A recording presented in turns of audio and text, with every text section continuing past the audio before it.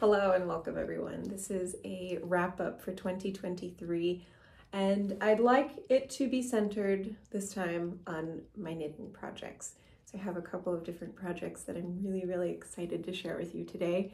I want to start with one that is a secret because it's a Christmas gift for Brian and he is currently at the grocery store, so I need to be kind of quick about this. I'm making him a pair of the Broom fingerless gloves.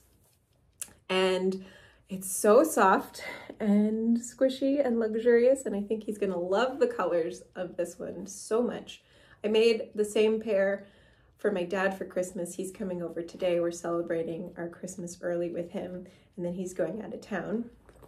And then I have this next one I just separated out the thumb, so we're really close to the end.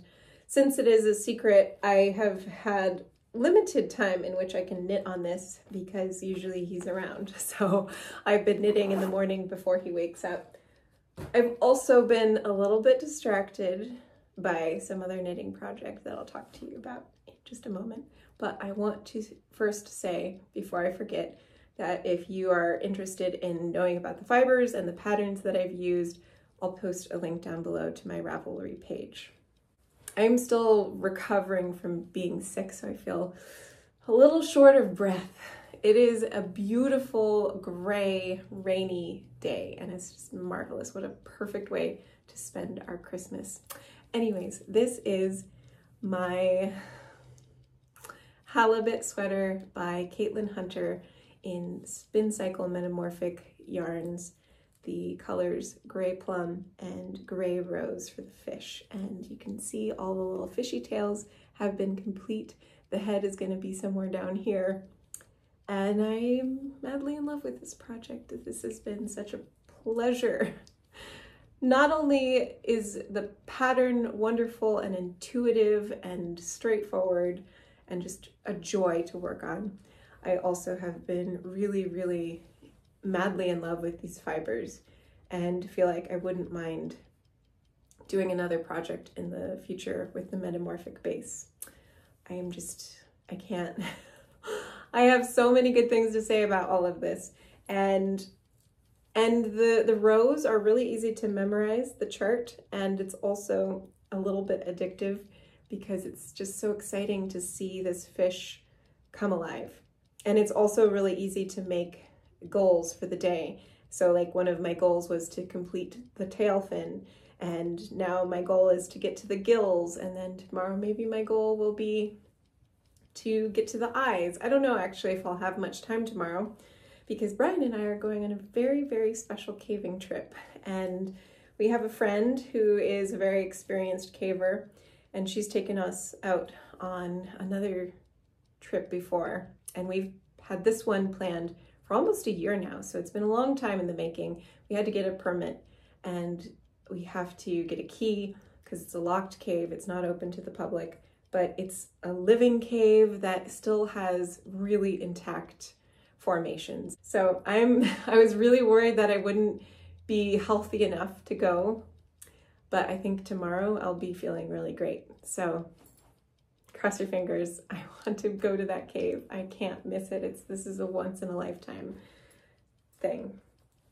I've also made a lot of progress on my Emily's Favorite socks. I am almost ready for the toe on my second sock. So this is my second sock, and basically this one, the first one is ready for the toe, and this one I've just been playing catch up to get to the toe so that I can do the toes together.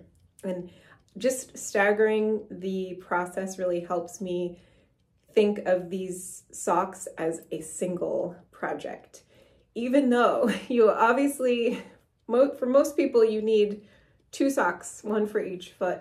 It's really easy to isolate one sock and think of it as its own project. And then when you're done, you don't really have momentum anymore to finish the second sock. So my process is just to stagger the progress. And so I always have 2 socks being worked on almost at the same time. And I know there are 2 at a time socks where you can actually knit the 2 socks on the same line together, but it hasn't appealed to me yet. And maybe one day it will. but I really like working with double pointed needles when doing ankle down. I have another project that has been, this is like when I just need some time, a little space to fill. So it's not a priority sock at all, but it is another DRK Every Day by Andrea Mowry. And this one is a toe up, and I'm actually really enjoying the fiber. It has neons, which is not something I tend to gravitate towards. But because there's so many neutrals in this, I think it really offsets that very bright neon, and I find it really charming. So this will be a nice little summer sock, I think. And again, not a priority. It's just nice to have something really simple to work on when I need that kind of a knit. And then the last thing I want to talk about is, this is a sweater I started a while ago, and it's now on, it's just on some scrap yarn because I needed the cable. This is the Spring Fling sweater by the Petite Knitter, and I was really excited about this project initially, but got a little discouraged because my contrasting color is not very contrasting, and as this is a color work patterned sweater, it doesn't pop as much as I would like it to. These are flowers, they're supposed to be flowers, and it's a lot of work for not a whole lot of payout. And so I just kind of got discouraged and was like, do I really want to finish this? But I don't have the heart to pull it out yet because I do think it's still really pretty. And so I might just finish the color work section up sooner than later, and then just do the rest of the body in a solid color and maybe even turn it into a vest. We'll see. I don't know yet, but I'm not ready to pull it out. So we'll see. It's not a priority though, and it's been sitting around for a couple of months now. So that's where we're at. Those are my current knitting projects, and I'm excited. I'm real excited about the direction that my knitting is going in. I feel like I'm really starting to kind of hone in on the fibers I like, the colors I like, the styles I like, the things that I want to wear. And that's just a really good feeling. So thank you all for watching. I'll see you all in the new year. Bye. Yeah, so you're through the drop, right? No. Oh.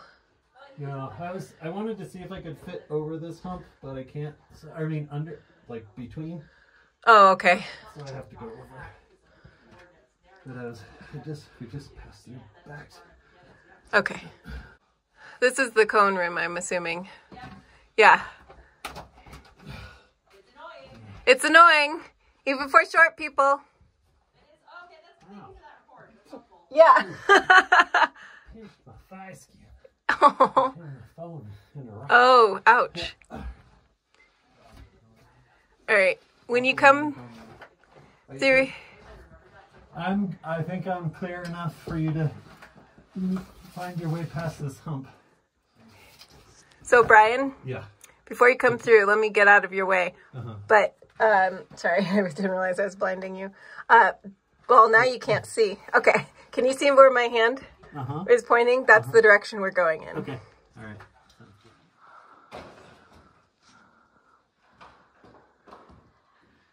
Oh, I see the pelican. Oh, sitting perched up there. Oh no, I thought it was this one right here. Oh, because that also looks like a pelican. Oh, maybe oh, no, that's it. I'm sorry. You're right. That's a pelican. That's definitely a pelican. It's pinkish. Wow, this is a cool room. Are you standing or standing? Standing. I was saying standing earlier. Oh, okay. Oh, good. Oh, I'm glad I was able to. That was a shoulder dislocation. Oh, God.